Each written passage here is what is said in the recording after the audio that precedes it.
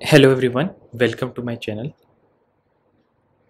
So in this video we will see how to install and configure Rust in macOS. So I am using macOS M2 based system, so I'll be installing and configuring the Rust in my macOS, and we will see how we can also configure and run our first program in VS Code. So let's start. So first I'll be opening my web browser. Okay, so I'll be searching for Rust in my web browser, Rust programming language, and the first URL in the search results, rustlang.org. We need to go to this URL and install Rust in our macOS first. So we need to click on Get Started button. After Get Started, we'll be provided with the command curl command. Using this command we can install Rust in our macOS. So I will be copying this command and I need to open terminal in my macOS. So let me open my terminal. In the terminal, what we need to do, we just need to copy this command and enter. It will install the Rust and it will ask us to either proceed with installation, customize installation, or cancel. So I'll be pressing 1 to proceed with installation.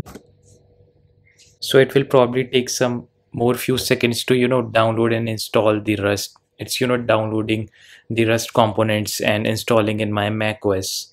So as you can see, Rust has been successfully installed. So now what needs to be done, I'll be quitting my terminal.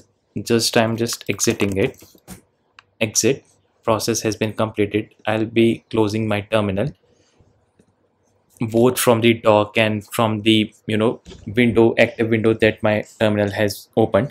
I'll be again opening my terminal, open my terminal again, and I'll be typing one command, rustc space hyphen hyphen version, to see if Rust has been successfully installed or not, and also to verify the Rust version that we have installed in our macOS. Okay, so we can see Rust has been installed. 1.72.1 has been successfully installed in our macOS, and let's just open the VS Code to write our first Rust program and test it on. Okay, so let me just open my VS Code.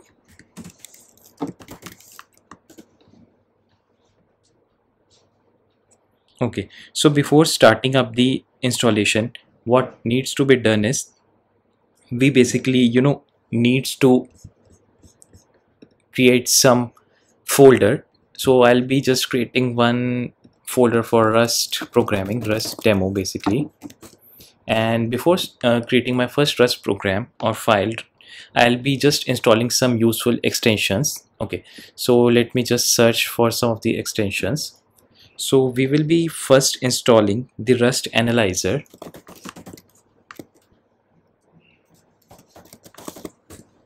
Okay, so you need to install this Rust analyzer. This has been officially provided by the Rust programming language. I'll be installing this. And the second thing that we need to install is the code runner, basically to run the Rust programs directly from the VS Code. So let me just install the code runner. Okay, so you need to install this code runner provided by June Han. So let me just install this code runner also. Now going back to my Rust demo folder that I have previously created, we have installed both the extensions successfully. So you need to install these extensions to get hands-on with your Rust programming. Okay, so let me just create one file.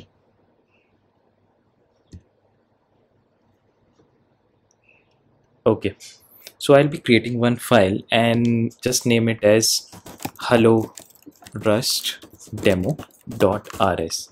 Okay, so I'll be writing the first program, function main, and inside that println exclamation hello world and semicolon. So you can see a run button has been there. This is the run code runner extension that we have previously installed. So this button has been enabled. So I will be clicking on this button to run my Rust program code. Okay, so it has created the file also, compiled file. So you can see the output here in the output window. So let me just change something. Hello world, welcome to Rust programming, and I'll be just saving Control S or Command S in Mac. Again, I'm running the code. It's again compiling, and you can see hello world, welcome to Rust programming.